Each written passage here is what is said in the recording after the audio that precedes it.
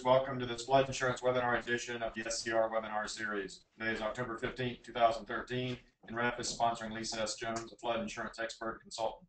Her company is Carolina Flood Solutions LLC.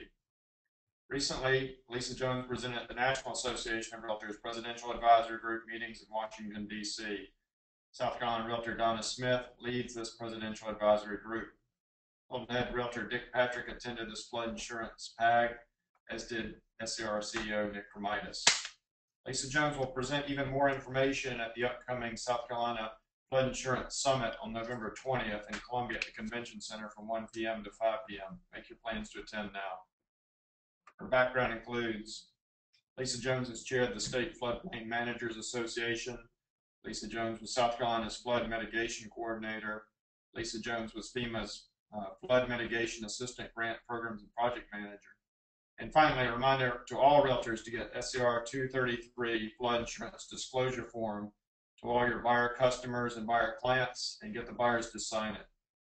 South Carolina Association of Realtors Form 233 flood insurance disclosure is a way to manage your risk.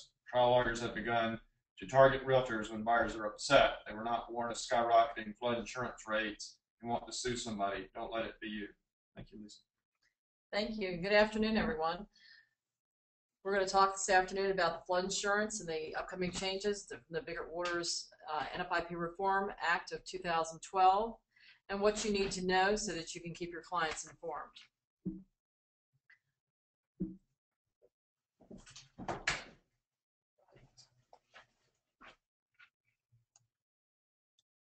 Okay.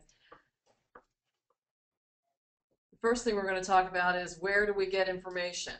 If you want to know the sources of flood zone information, we're going to be able to get that information from FEMA's Map Service Center, the address you see on the screen. You may also get it from your local community official. It's typically the building official or the local floodplain manager. You could also obtain that information if the current homeowner has an elevation certificate or current flood insurance policy. You can obtain their declarations page. Flood hazard determination form that was done by a mortgage company would also have that information on it, or if they have a prior letter of map change. These are all valid sources of flood zone information for a property. The mandatory purchase requirement was done in 1973, and one of the reform acts that was passed in that year. Flood insurance is required if those are federally backed mortgage and the structure is located in a special flood hazard area. Notice I said the structure. A lot of times if there's a piece of the property that's in the special flood hazard area, but the structure itself is out, the lender will require flood insurance at that time. So flood insurance is going to be required to secure the property in a special flood hazard area. The coverage that's going to be required is to cover the amount of the loan. So for example, if we have a $100,000 house in structure, we only insure the structure, we don't insure property, and they put down $20,000 as a down payment, the lender's only required to obtain flood insurance in the amount of $80,000, which leaves the homeowner underinsured by $20,000. So their equity in the house is not protected. So we always want to make sure that they have loan-to-value coverage. So in other words, we want to make sure that they're fully covered for the value of the structure, the loan plus any equity they have down. Flood insurance is only required in any zone that begins with an A or a V, and it is optional in zones B, C, or X. In zones B, or C, or X, they can get a preferred risk policy, which is a very cheap and simple application process, and that's the one you see advertised on television with the Flood Smart commercials that FEMA is running. We go through this, I think we're going to take questions. You can use your raise your hand, or we will at the end take the questions, or you can type it in the screen, and Michael will help me with those at the end. So let's talk about our first thing we're going to be talking about. When we talk about pre-firm structures, we're talking about those structures were built prior to the initial flood insurance rate map for a community. Likewise, when we talk about post-firm, we're talking about those structures that were built after the first flood insurance rate map for a particular community. When you hear the word pre-firm or you see the word subsidized, you need to, you'll see the word subsidize. They're changing the terminology right now. They're talking about pre-firm as subsidized structures and post-firm as structures that are considered full risk rate. So there is really a change in terminology occurring right now. So when you see the word subsidized, you want to, initially, start putting in pre-firm in parentheses right beside it till you get used to it. But that's one way you can do. You can see here the map revised in September 29th, 2010 here on the screen. That tells you that this is a multiple map revision. There was a prior map revision since there was a, it says map revised. Another way you can tell, this is what we have called as a map index, as you can see here on the screen. Do I have a pointer here? Yeah. The bottom of the screen here, you can, let me get pointer. Okay. Oh. Let's go back. As you can see here on the screen on the bottom, this screen that has a list of communities. This is on the flood insurance rate map index. And it'll tell you the name of the community number, the panels that that community is located on, and it'll tell you the initial firm date for that community. So it would be November 19th, 1980 for Richland County. And that's just one example. Every community in the state is going to be different. And when I say community, I mean a county or municipality. They're treated equally under the National Flood Insurance Program. Another place you can find it is through the FEMA's Community Status Book. If you look at the Community Status Book here, you'll see Horry County have highlighted, and you'll see the initial firm date identified was 2/15/1984. That is another place, and if you are having trouble finding this, you may just Google FEMA Community Status Book, and it'll bring up the listing for the entire country, and you can click on the state of South Carolina, and then you can put it in an Excel spreadsheet and search by community and county. What you need to know is that the flood risks are changing. There's been, every time we have development, we pave a parking lot, we've got increased runoff, and the maps are going to change. So the flood risks are going to change over time. And insurance rate maps are going to reflect those changes. When new maps come out, in some instances, there are going to be map revisions that are going to trigger insurance increases. You can no longer rely on subsidized premiums or subsidized rates for those structures that are built prior to the initial flood insurance rate map, which we're looking about, Biggert-Waters is going to affect about 20% of the properties, policyholders. It's going to be substantial in some cases, and in other cases, it's not going to be so dramatic. When we're looking at building or rebuilding, that's going to help lower your flood insurance risk, and you can save money. It's very important that buyers and homeowners look at what their return of their is going to be. If they're going to be paying over time, they're going to be paying increased flood insurance premiums to the tune of, ultimately maybe $20,000, $30,000 a year. It may be wise for them to go ahead now and invest that money into retrofitting or changing their foundation to bring that structure into compliance, so that they have, they're saving that money now rather than spending it later. Flood insurance and making their structure less likely to flood. And flood insurance is going to be a primary factor when people are making decisions about buying, selling, and construction and renovations. That's going to be a primary factor. How much is the flood insurance going to cost me?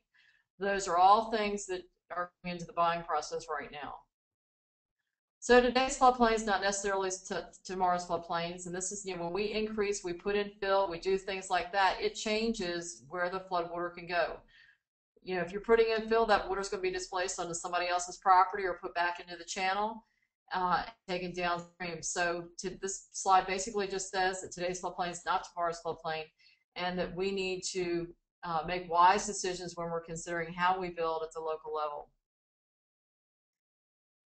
When you see flood insurance flood insurance rate map changes, you're going to see a number of changes can occur when the new maps come out. There could be no change. There could be a zone change going from a low risk from, not having any, flood hazard area to being low risk, B, C, D, or X. You could see a zone change into a high risk category, such as an A or B. You can go from an A zone to a B, C, or X zone. That's possible on a map. I've seen that happen here in Richland County. We had about 1,000 structures that were taken out of the special flood hazard area, that high risk areas that began with an A, and put in a B, C, or X zone. That does happen because we're getting better information. We're getting better topography. We're using LiDAR data and generating better topography to run the flood models with. In coastal zones, they're going to see a new designation. This is called Limois zone. This is an area of limited wave action. And this will be showing up on the maps in coastal A zones. And there are regulations dealing with those coastal A zones that are in the International Building Code for the residential series. You can see a change in the BFE. When I say BFE, I'm talking about the base flood elevation. It could go up or it could go down, and there will be a change in the vertical datum. We're shifting from the NGVD of 1929 to the NAVD of 1988. That means absolutely nothing to us, but it does mean something to the surveyors and how they use their vertical controls. The reform also increased the cap. The cap used to be 10%, now it's going to be 20%. That's how much FEMA can raise the rates every year. You're also going to expect insurance to increase on older structures, those structures that were built prior to the initial flood insurance rate map. Non-primary residences or vacation or secondary homes rentals are going to see rate increases, and those rate increases started in January, and we'll talk about that in a minute. And then we have the traditional 9 to 10% rate increase that we see every year. First thing I want to define is, primary residence. Primary residence has to be lived in 80% of the time in order for it to qualify under the NFIP. That's a little bit different than, say, tax, for tax purposes. Somebody will say, well, I live in there, I live in the house 51% of the year. Well, FEMA's now requiring that you live there 80% or more of the year. So that's going to be approximately 10 months. That's a long time. A lot of people live, 6 or 7 months in one location and the remainder of the year in another location. If they're not there for 10 months out of the year, then they are a secondary, this will be a secondary residence for him. That's going to be different. So the primary residence, they have to live in it at least 10 months out of the year. The reform is changing some things, and these are the things that we're going to focus on right now. Over the next 4 years, we're going to see increases 25% for these categories of structures. Non-primary residences and severe repetitive loss properties, and any property where we've had the flood losses have exceeded the value of the property. Any business or commercial property, any property that's sustained substantial damage, and that's 50% or more of the fair market value, or it's been improved 30% or more of the fair market value. Now that portion has not yet been implemented because the threshold is still at 50%. So I'm not really going to talk about it in terms of the 30%, but when you hear me talk about substantial improvement, we're going to still be talking about the 50% threshold that currently exists in their communities' ordinances. And the reason why we're still using the 50% instead of the 30% is because it requires FEMA to go through rulemaking. And rulemaking takes quite a bit of time. They're in rulemaking on endangered species, and we're likely to see some of these changes coming out at the end when they finish the rulemaking on endangered species. But for right now, we're talking about the 50% when we're discussing substantial improvement.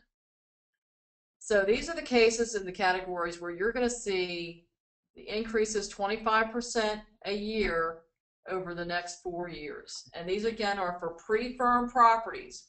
When you say pre-firm, we're talking about those properties that are subsidized, were built prior to the initial flood insurance rate map for that jurisdiction.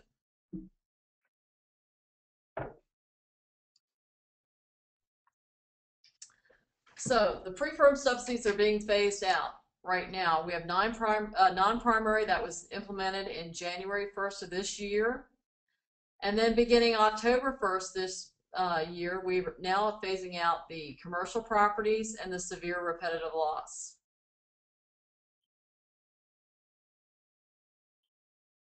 These rates are going to increase 25% a year until they hit full risk rates. We have rates, structures that are repetitively flooded, known as the severe repetitive loss structures. Those are 1 to 4 family. Those are going to increase 25% a year until they hit full risk rate. And these changes have started on October 1 of this year.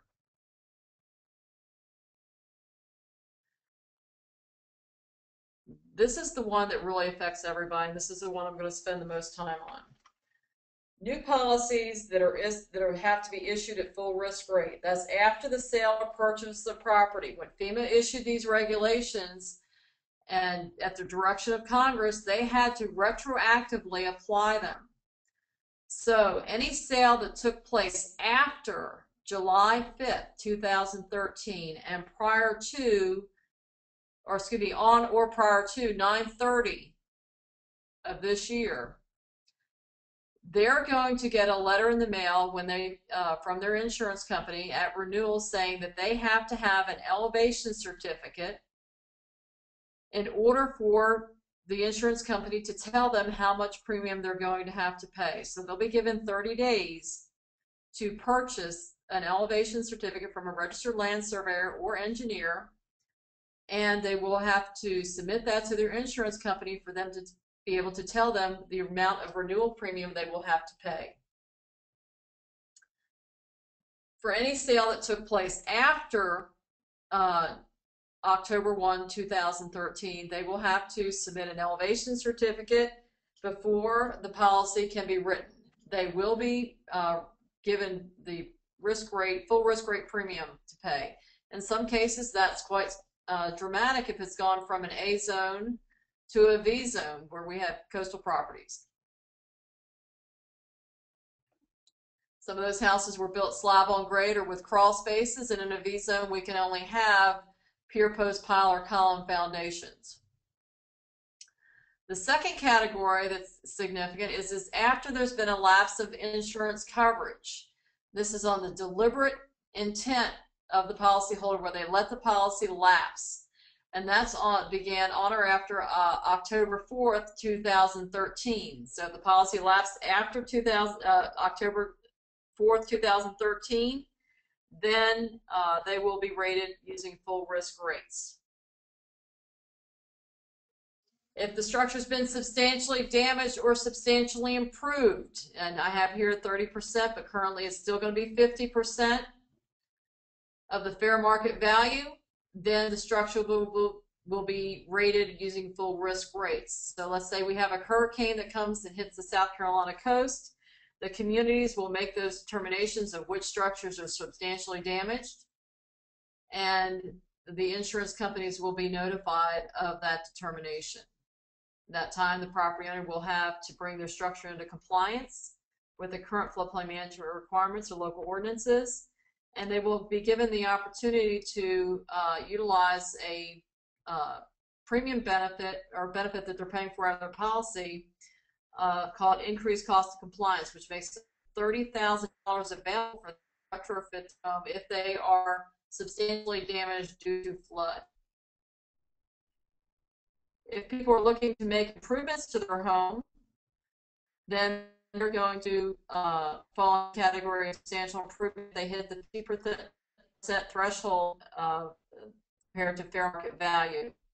Now, keep in mind, once we hit substantial damage or substantial improvement, these structures are going to be brought into compliance with local floodplain management regulations, and the insurance will be much cheaper. So we're looking at policies that could end up, they may be paying $2,000 or $3,000 now, but if they've been substantially improved or substantially damaged, they could be paying as little as $400 once the structures are modified and brought into compliance with today's regulations. And that's a very important thing to remember. A lot of people don't want to hit that threshold of 50% or 30% because they're afraid it's actually going to significant amount of money if they're wise and get educated before they start their home improvement projects. And for any structure that was uninsured as of July 6, 2012, which is when the Biggert-Waters Act was signed, they are going to pay full risk rates. So let's say they waited to buy a policy. Don't really need it. But, you know, now I think I might need to get one. They're going to pay full risk rates. The other opportunity is going to occur when someone did not have a mortgage and now the structure is being passed down to a family member who decides they need to get, you know, flood insurance coverage, or the property is being sold. Anytime you don't have a current policy in place on or after July 6, 2013, there will be a full risk rate premium assigned. The other category that is affected is going to be when a new flood insurance rate map is issued. This is where the grandfather rates are being phased out over a 5-year period. This is planned to start this phase out beginning in 2014 or early 2015. This is what I refer to as Section 207 of the Biggert-Waters Act. Up until now, we've been talking about Section 205 of the Biggert-Waters Reform Act. When we talk about map revisions, that's Section 207. There is a big push in Congress not to implement Section 207 as written, because it means that those people who did the right thing, who built their houses post-firm and in compliance with all the floodplain management regulations, that a map change could come along and really increase their premium significantly when they tried to do the right thing to begin with based on the data that was available to them. There's a big push to do away with this provision or to soften the blow. And that's what we call grandfathering. And that's, you know, this is Section 207. We'll phase out the grandfathering discounts for those structures that built in good faith in compliance.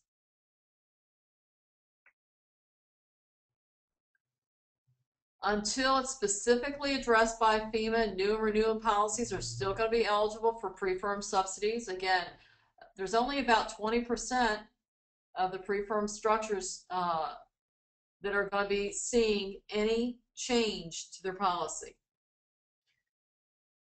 Grandfathering is still going to be available for those structures that are considered post-firm or built after the flood insurance rate map. And for those pre-firm structures that either don't sell, or not a repetitive loss, or don't fall into one of the triggers that we've talked about, they will still get their grandfathering provision. We have an extension to the preferred risk policy eligibility, and we'll talk about what that is in a minute. But when you're looking at pre-firm sale, these are the things I highly recommend. Obtain an elevation certificate up front and have the current policy assigned to the buyer. So the seller's current flood insurance policy should be assigned to the buyer. The documentation transfers, but the rate will not. The premium they pay is not going to transfer, but all the documentation that's there will transfer. So for example, if they have a current elevation certificate, you don't need to go get one. If the policy was written using an elevation certificate, you don't need to go get another elevation certificate. And it just saves your clients some money. They can use older elevation certificates, and we can assign policies. There are some agents out there saying that we cannot assign policies. The policy can be assigned.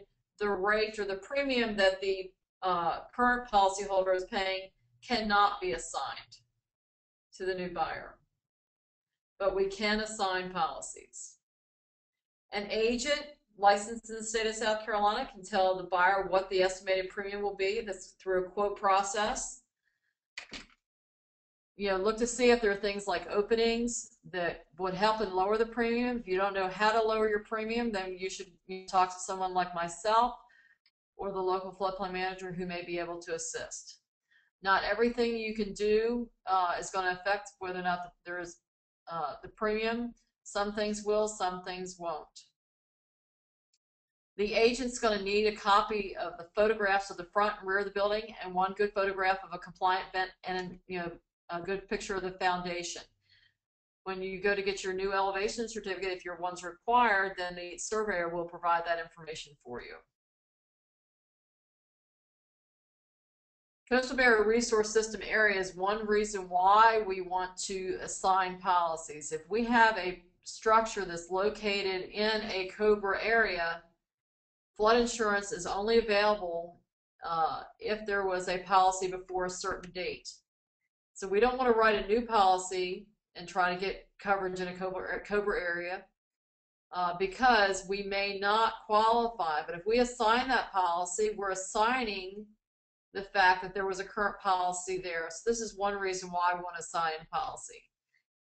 If appeals to boundaries are decided by U.S. Fish and Wildlife, not FEMA. So if you disagree with whether or not a structure is located in or out of a COBRA zone, you've got to go to U.S. Fish and Wildlife for that determination. Preferred risk policy, I mentioned a little while ago. Preferred risk policy is that peace of mind coverage. It's for structures located in zones B, C, or X.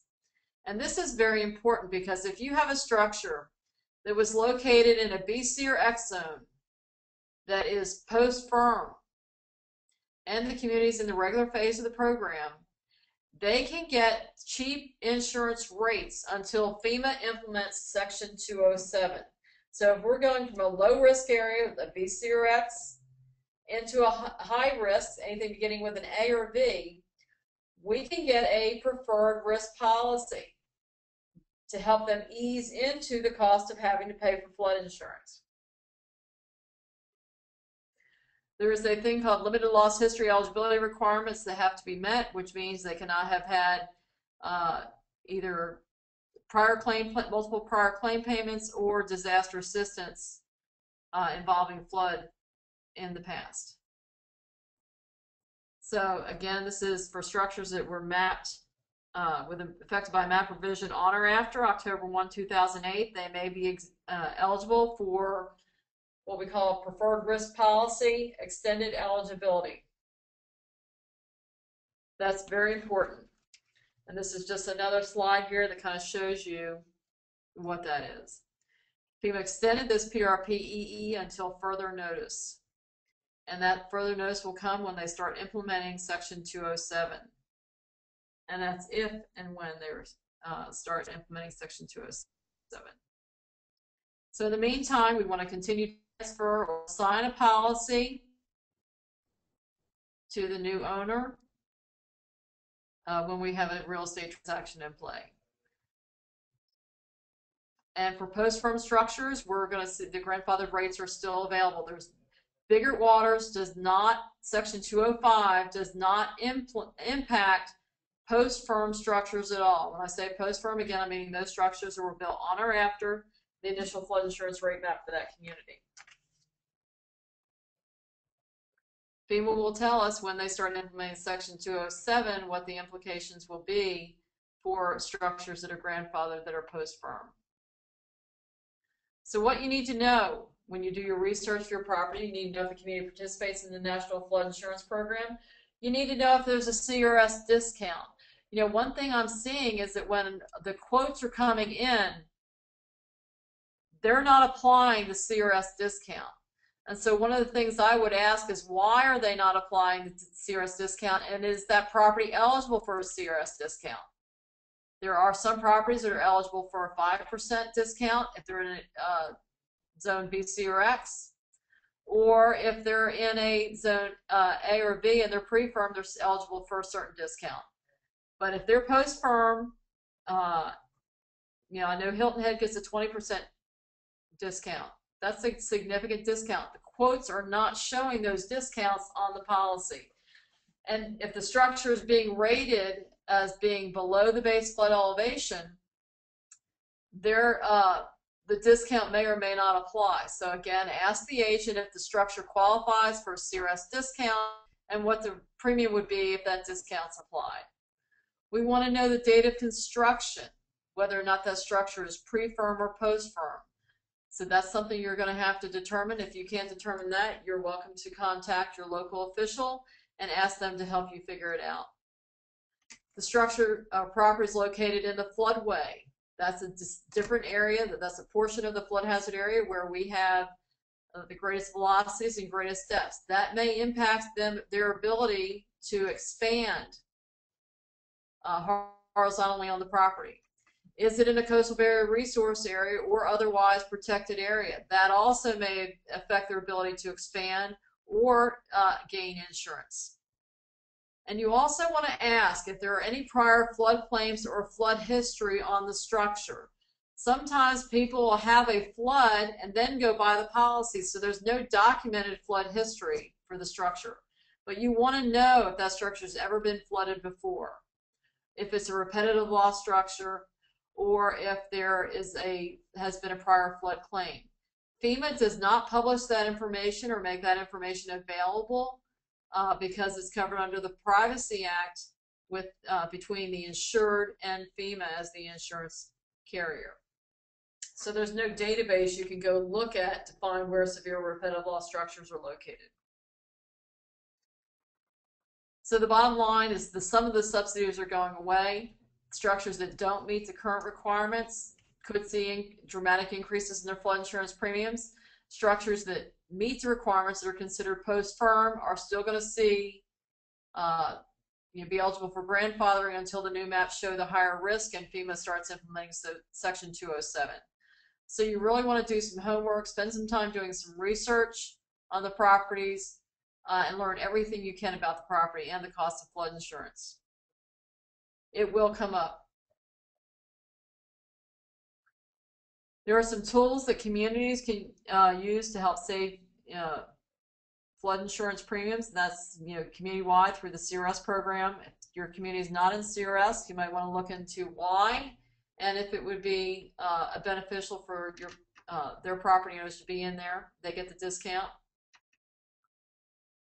Look at the insurance. There are optional deductibles. All the quotes I see are coming through with $1,000 deductible, which is a standard deductible. Premiums can be reduced by using an optional deductible up to $5,000. Now there is a deductible for building coverage and there's a separate deductible for contents coverage. So if you do $5,000 on each of those, you could save significantly on the flood insurance premium. The mortgage company, if there's a mortgage on there, would have to agree to the $5,000 deductible. There are FEMA grant programs that are available to support rebuilding and relocating structures or elevating them. And you need to contact your local government in order to see if those funds are available. You cannot go directly to FEMA or directly to the state. Those funds are only available if the local government applies for them on the property owner's behalf.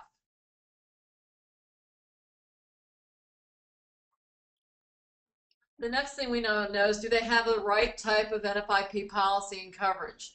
I'm finding a lot of mistakes. I see a lot of structures that are misrated, where I have one client who has a declarations page that shows that he has a basement. In actuality, he has a crawl space, and he's been overcharged all these years, and we are looking, he will be getting a refund. So I do see mistakes that are made, and so I highly recommend that you get a flood insurance checkup or a forensic underwriting analysis to make sure that they are paying the appropriate premium, especially on these quotes that are coming in that I've seen. Some of them are exorbitantly high and unwarranted.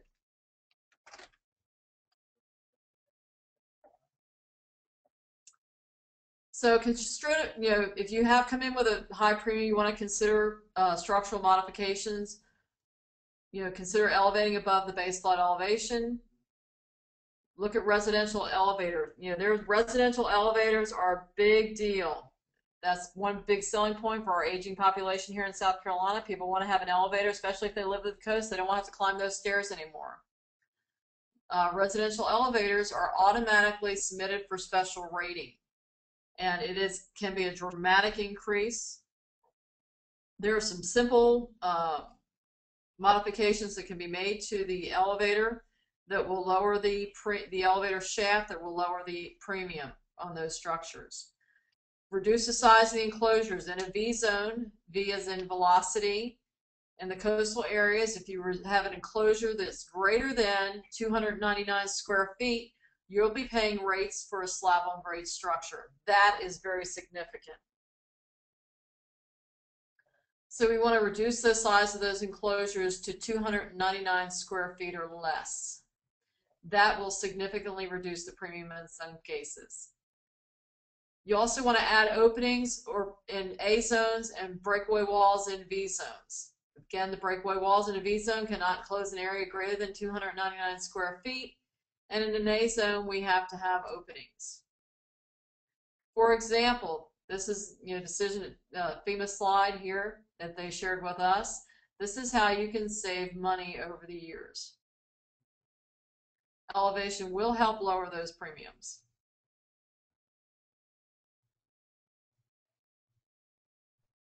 So in A zones, where structures that begin with an A, we want to make sure that we have adequate openings. We're required to have 1 square inch of open space for every square foot of enclosed space, with a minimum of 2 openings on 2 separate walls. Again, that's 2 separate walls, minimum of 2 openings, and 1 square inch for every square foot of enclosed space. So for example, if we have a 300 square foot enclosure, we need to have 300 square inches of open space. Now that's the hole. If I put a vent over it or cover, then it's got to allow for the net open area. And so if there's any loss, and we'll discuss this in a little bit more detail in just a second, then we need to account for that. I may have to have more openings. We want to ensure that all enclosures are used for only parking, storage, and building access, and that they are not finished. If you have more than 20 linear feet of finished wall space in an enclosure, it will be rated as a slab-on-grade structure. If it's an elevated building and that's enclosure below, and you have 20 square feet, more than 20 square feet of finished wall, then they will consider for insurance purposes as habitable space. And they will count that in the rating. Same thing with your garage. An attached garage if you have more than 20 linear feet of finished wall space. So you also want to make sure that machinery and equipment are elevated above the base flood elevation. That includes your ductwork, and are anchored to resist flotation, collapse, or lateral movement. That includes gas or liquid storage tanks, propane tanks, heating oil tanks, things like that. Communities have adopted a freeboard requirement. That is the additional height above the base flood elevation in which a new house or substantial improvement structure must be elevated to. Communities are also optionally have adopted a lower substantial improvement threshold. They will be required to adopt the 30% threshold. FEMA's looking at making those changes at the local level when the community's new maps are issued after they come out of the rulemaking process. But eventually the substantial improvement threshold will be 30% instead of what it is currently at 50%. We talked about the openings. When we don't have proper openings in a structure, this is an example of what happens. The hydrostatic pressure, the water builds against the wall collapses, causing damage to the foundation. We also have debris blockage that can result. On the elevation certificate, you can see here it provides you the square inches of open area that's, that exists and the square foot. Section C2A is the square footage. A8A, is the square footage, and section A8C is the openings that are provided. As you can see, there are not enough openings. Section A8C ought to be equal to or greater than A8A. And if it's not, then we need to have more openings installed or a different kind. This is an example of types of openings you'll see. The problem with all of these openings is they do not permit the automatic entry and exit of flood waters. These type vents cannot be closed. They have to be disabled in the open position and not be closed. I've seen examples of vents that have been submitted with an elevation certificate, and the picture that shows the vent is closed, and that is not acceptable. There is a smart vent on the market that is certified to provide 200 square inches. A lot of times, if you're needing to add square inches vent, this is the vent you want to use because it's manufactured in Anderson, South Carolina, which I love using a South Carolina product. And smart vents are certified to provide those 200 square inches. The standard ventilation vent is going to provide about 128 square inches, and you can get more bang for your buck using this type of engineered vent. They just have different kinds, different models. Some are insulated. You know, they have the just different types of openings. In a V zone, this is where you're going to see the insurance. The higher you go above the base flood elevation, the more benefit you're going to have. You can see the variation here in different types of premiums. So a homeowner that pockets more than $13,000 can, you know, that's 4 feet below the base flood elevation compared to being 10 feet above, or 2 feet above the base flood elevation. So as you can see here, this is, you know, quite significant. In V zones, we got to remember you have wave action associated with those structures, so we want to have construction below the base flood elevation that's not going to be impacted by the wave action. So in V zones, you're going to see pure post pile type construction, and underneath it should be free of obstruction. You can have breakaway wall enclosures, provided that they are less than 299 square feet or less, and that they're used for parking, building access, or limited storage. These are the things that are going to occur in V zones that will help you. You want to limit the size of those enclosures. Again, if you have an elevator, could cause the premium to be significant. You can consider an open type cab elevator, or use lattice work. The flimsy lattice work you buy at Home Depot or Lowe's as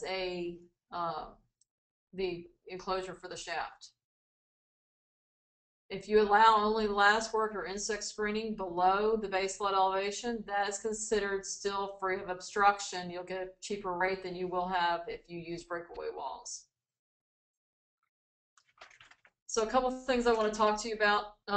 What do you need to communicate your clients about the flood insurance and the flood insurance risk? You're going to need to tell them the rates are going up. And you're also going to need to become educated about how you can help them save money. It's going to be important how you communicate with your clients and what you say to them. There are a lot of resources out there. We want to make sure that they're informed and that you're informed about what you can do to help your clients. I'm available if you need me, if you've got any questions, and this is basically they need to know what path they're going to take to make sure that they are doing the right thing, what the insurance premiums are going to take, what the outcome is going to be, and if there's anything they can do to mitigate or reduce the cost of the flood insurance. There are some structural things that can be done, as I've gone over, but you need to double check to make sure that those things will impact the insurance premium, because not everything will impact the insurance premium. And this is my contact information. At this time, I'm going to take questions.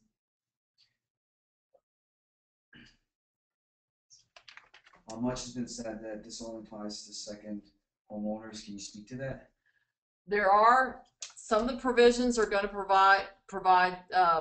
apply to the second homeowners, but these provisions also apply to any structure that was built prior to the initial flood insurance rate map that is either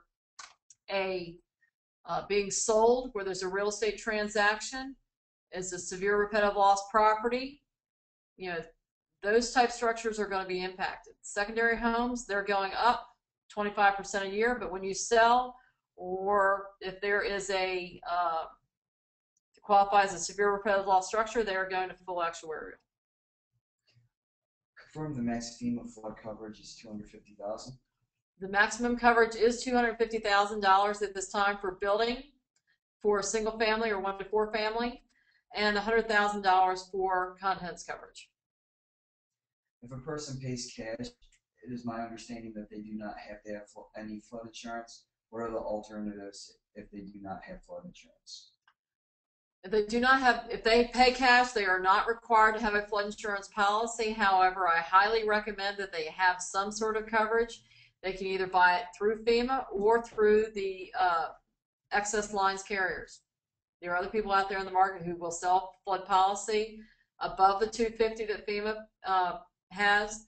But again, I strongly encourage everyone to have a flood insurance policy. They may not want full coverage, but at least they have some protection. Do you know when they're planning on releasing the new flood maps, specifically Charleston County? My understanding that the new flood maps along the coast of South Carolina will not be released until 2014. Are these changes only on pre-firm properties? The changes that are currently being implemented only apply to those structures that are pre-firm or subsidized. I have spoken with FEMA this week, and it's kind of hard to figure out which ones they are because they don't tell you on the declarations page which ones are subsidized and which ones are not. And as soon as we can get the government back to work, FEMA, one of the changes they want to try and get approved is that beginning in May of next year, the carrier, the insurance companies would be required to put whether or not the structure is subsidized on the declarations page. So any policy that would renew after May of next year, the insured would know if they are subsidized or not. What formula, if any, is in place for rate reductions? The formula for rate reduction is going to be, structure specific. We have the community rating system that's in place. That's community wide. I encourage you to, have your local governments look at what they're doing with CRS, if there's any way that they can increase their CRS discounts or get into the CRS program to begin with. If you need help with this, please call me and I'll be able to help you with your local governments and talking to them. However, as far as mitigation, that's going to be a structure by structure case, and we will need to look at the characteristics of each structure individually, and I am available to help you with that as well. How current must the elevation certificate be? It depends. For structures, there are, we can use older elevation certificates to rate a structure. So it just depends on whether or not it was filled out properly and during the what we call good through date, which is usually within 1 year after the form expires. There's a 1-year transition period that surveyors have to use to transition to the new form. So if you look at when the form expires and add 12 months, if it was done within that time frame, when the form was valid, or within 1 year after the form expired, it can typically be accepted provided that the surveyor filled it out properly. Will a primary home with a small rental apartment be considered a commercial property and subject to the 25% rate increase? That's a good question, and that's going to be depending upon what how many square feet, what's primary use is, where the rental property is located. There's there's a lot of different things that go into that decision-making process, and that's something we would have to look at on a case-by-case basis. What is a complaint vent? A compliant vent. Compliant vent is going to be where you have a vent that permits the automatic entry and exit of flood waters. You have 1 square inch for every square foot of enclosed space. You have a minimum of 2 vents on 2 separate walls. Are the slides going to be available after the presentation? Yes, I'll let you make them available. Okay. What does the CRS discount stand for? The CRS discount stands for it's Community Rating System. CRS is Community Rating System, and it's basically along the same lines as you have an ISO rating for your fire departments, for your homeowners insurance. The same concept applies for CRS. If you want to know what discount your community is receiving, that information is available on FEMA's website, and you can just Google FEMA CRS, and it'll come up, and you'll be able to look at your state.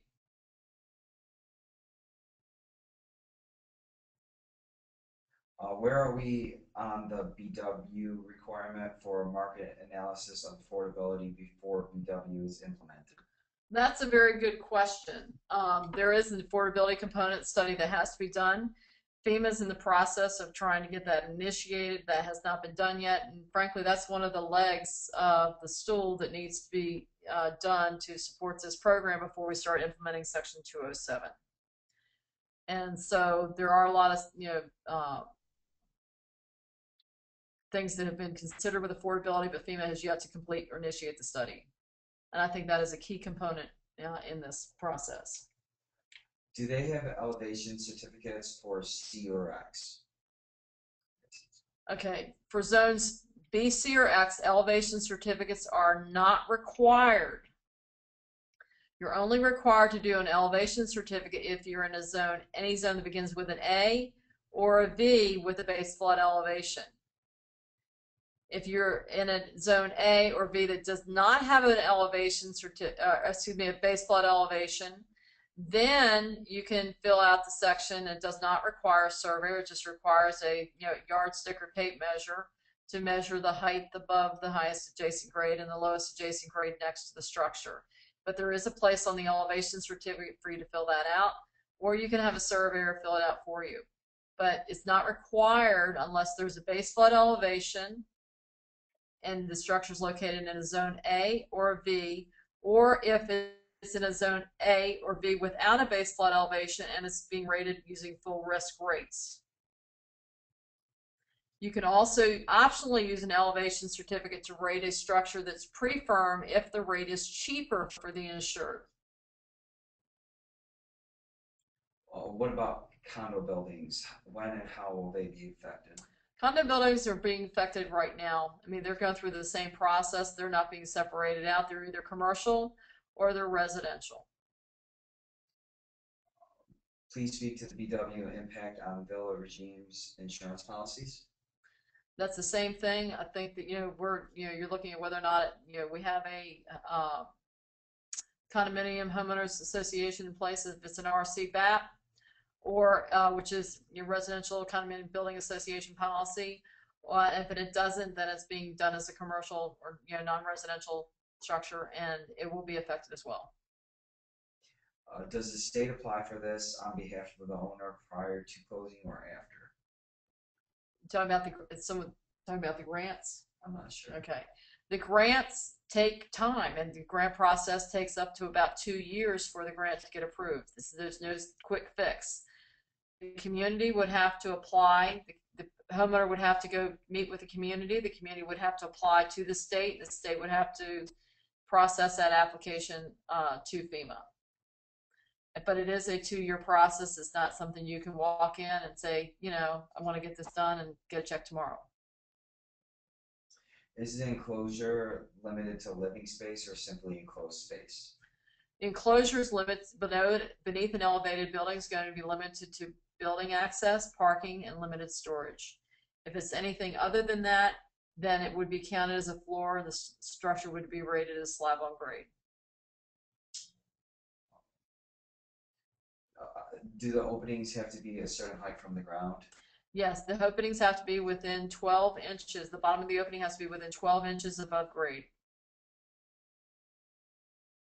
Have you heard of any lawyers who have devised legal means to avoid the sales increases, such as putting the property into a corporation, LLC, etc., and transferring the corporate ownership to avoid flood insurance rate increases? No, I have not. The only thing you're going to be able to do to avoid the rate increases is prove that the structure is post-firm and not pre-firm. And that's only until Section 207 kicks in. If someone lives in land, why would they need to be concerned about flood insurance? Someone lives inland. We have flood hazard areas all over the state and all over the country. everyone lives in a flood zone. Some live in a high risk zone, some live in a low risk zone. And we have maps for every community in the state. Let's see. That's a question for Brian.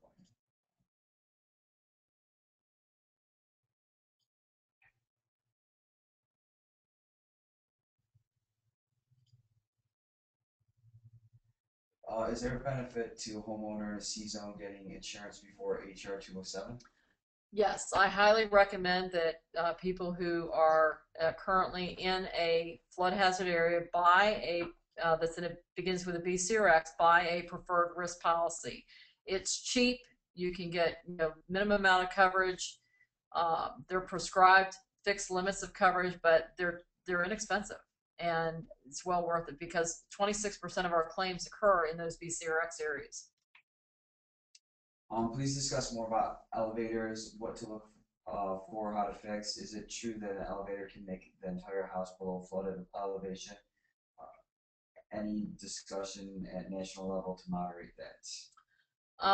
Yes, an elevator can trigger a structure being rated below the base flood elevation. I mean, everything else could be compliant. It could be free of obstruction except for that elevator shaft.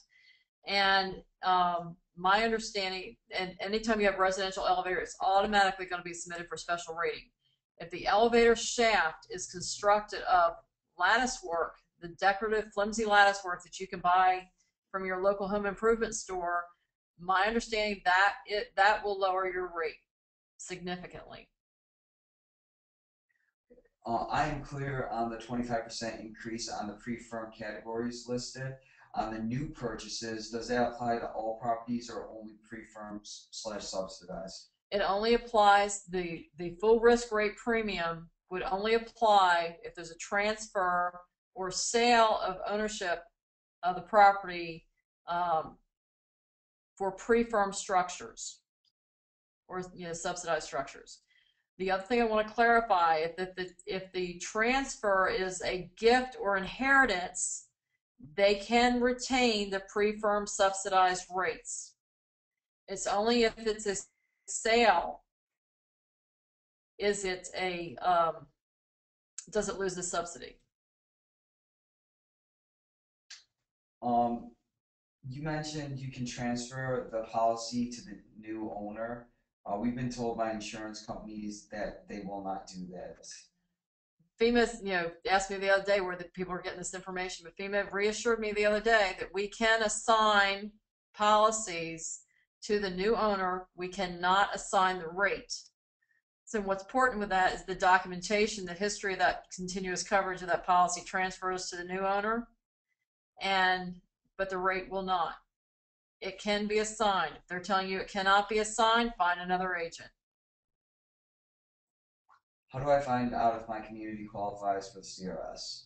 Again, you can ask your local floodplain management official, or you can look online at FEMA's website. Is there info from FEMA that we can pass on to the consumers? Yes, there is. And actually, what I'll do is I'll send Nick some information that you guys can post on your website, and I'll also send the list of the CRS communities just to make it easy. Yeah, and there's information on screaltors.org, and we'll post that information. If you go to screaltors.org/flood-insurance. Thank you,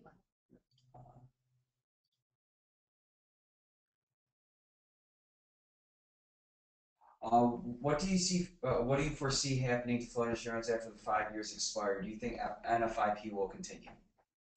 It's kind of hard to say. There's a big movement afoot to privatize flood. I'm not sure that, it's kind of like Social Security. We're never going to get rid of Social Security, and I'm not sure we're ever going to get rid of this program. Kind of hard to predict what's going to happen down the road. You have to understand the National Flood Insurance Program is not a typical insurance program. Typical insurance program is run by a board of directors that looks at the fiduciary responsibilities of the company. And this insurance company, the National Flood Insurance Program, is run by Congress. So. When it comes to, I'm guessing this has to do with under the house. Define storage, please. If you have a cedar closet to store clothes in and the closet has adequate vents, will that be okay? No, you're looking at an enclosed area beneath an elevated building. And that's really storage for limited in connection with the premises. So like your lawnmower, your yard tools, things like that are things that are used to service the property. Grandma's china or clothing storage and things like that may not be covered under your or under your flood insurance policy. So you need to double check with your agent about your coverage limitations. Here's an example question. The 112 condo units were already sold and 6 sell after October 1st, 2013. Does the policy increase for all owners? Again, it depends on whether or not what type of policy it is, whether or not it's a residential condominium building association policy or if it's an individual unit owner policy. What about historically designated properties in the Charleston area and places like Sullivan's Island?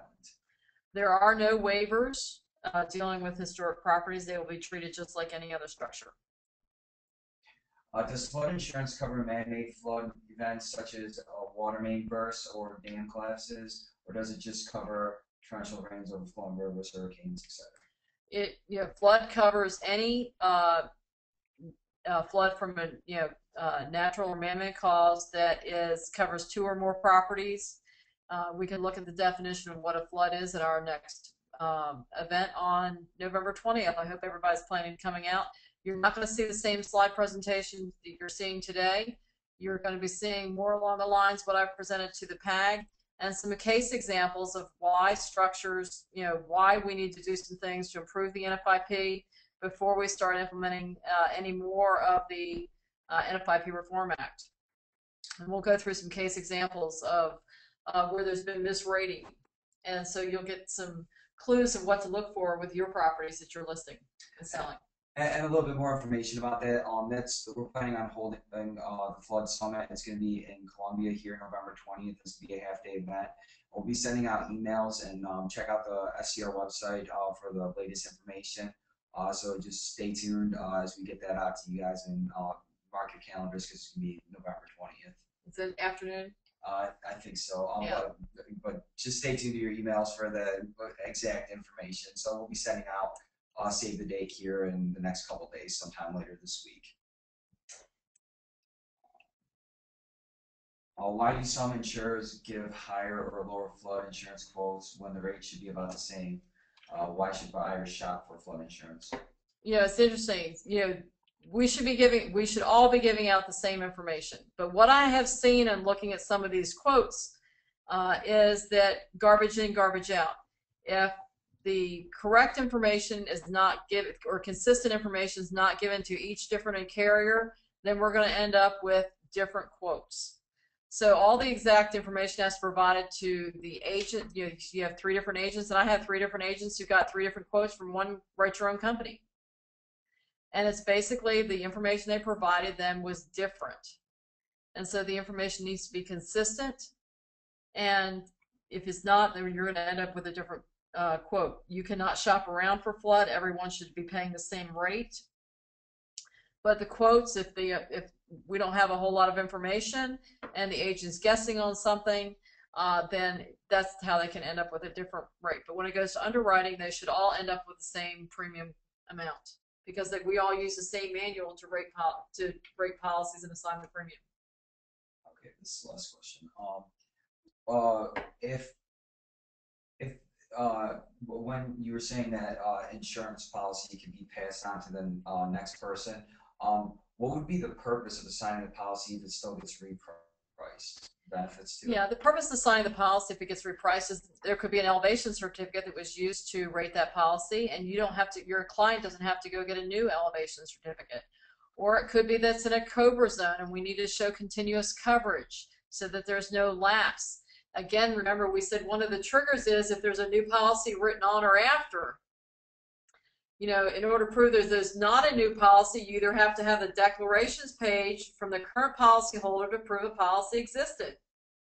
And if you assign the policy, you don't have to worry about any of those headaches. Okay. And just a confirmation, it is going to be on November 20th, 1 to 5. at the Columbia Convention Center. So stay tuned to your emails for more information. We'll be sending that out later on this week. All right, thank you very much for your time today. I hope you enjoyed it, and please contact me if you have any questions. You can best reach me by email rather than phone, but I do return phone calls and respond to emails. Thank you and have a nice day. And we'll be posting this on the SCR webinar page. If you go to screaltors.org/webinar, you view all of our webinars there, and it will be on our YouTube channel, which is youtube.com/screaltors. Thanks and have a great day.